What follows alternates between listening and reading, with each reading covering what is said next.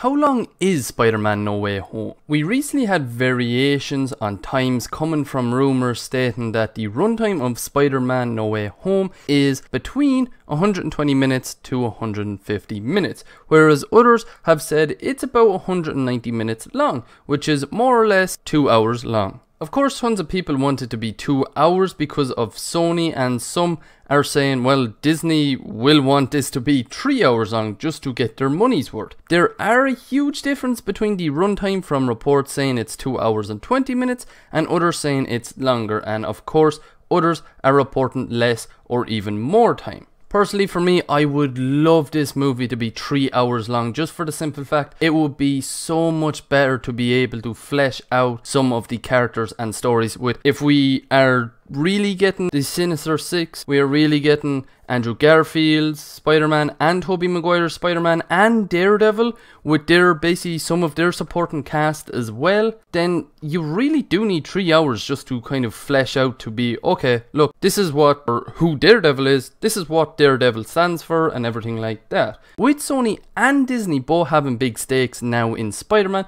we could see this movie come in at around 2 hours and 20 minutes or 2 hours and a half for both parties to be somewhat happy. Please check out my Twitch, which I live stream to weekly, link in the description below. Follow my TikTok, which I upload to daily, linked also in the description below as well. And of course, subscribe to my YouTube channel and hit that like button.